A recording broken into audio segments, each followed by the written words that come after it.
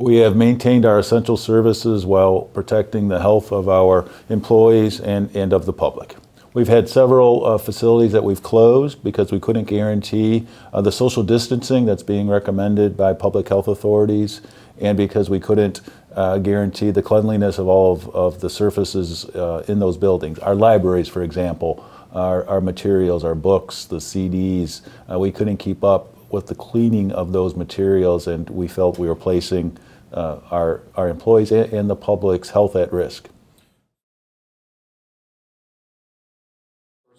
The library has moved our programming, our resources online, and our employees are helping customers with accessing those materials.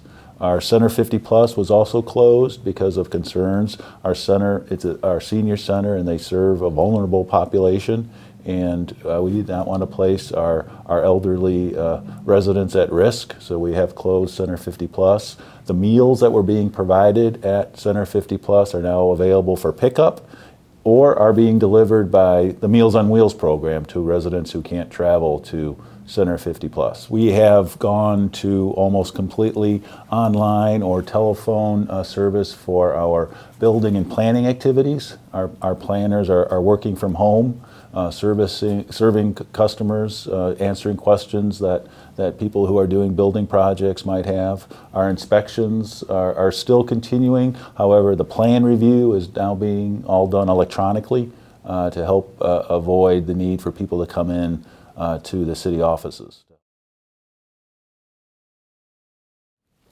Our essential public safety services are continuing. Our police officers and firefighters are continuing to do a tremendous job of responding to emergencies.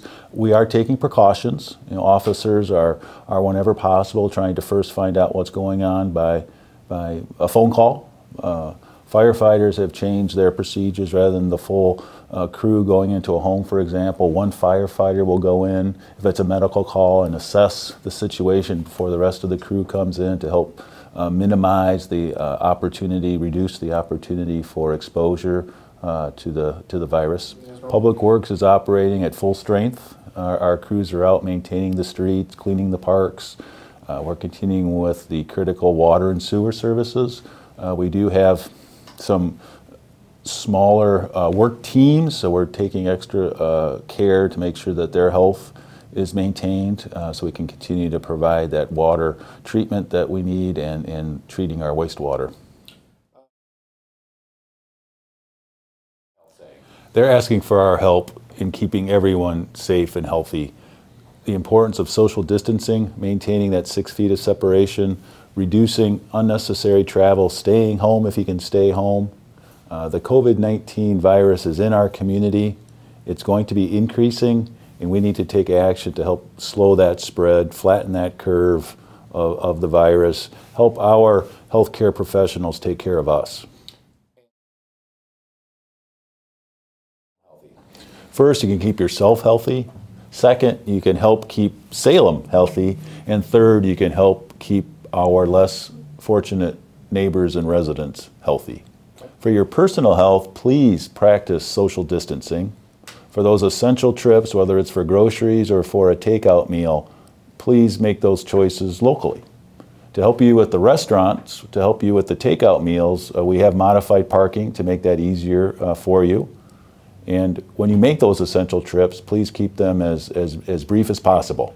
Please contact your favorite charity, your favorite local nonprofit organization, and ask them what help they need to serve our less fortunate neighbors and residents. This is a very challenging time. This is a public health emergency, and those who are less healthy, those who are less fortunate, need our help, and they are being helped by nonprofit organizations. So please contact your favorite nonprofit organization and ask them how you can help. What a week.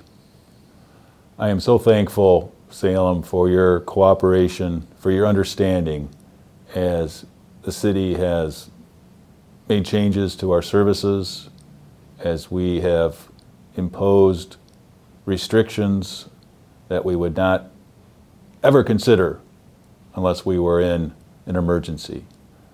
I really truly appreciate everyone's cooperation. It's making a difference. Traveling through the city, I notice where people are staying home. I notice where we are maintaining a social distance. Those small actions make a difference. Thank you. My thanks too to the city employees who have maintained services during this pandemic, to our first responders who don't have a choice whether or not to maintain a social distance. They are helping our neighbors and residents during this emergency. So thank you very much.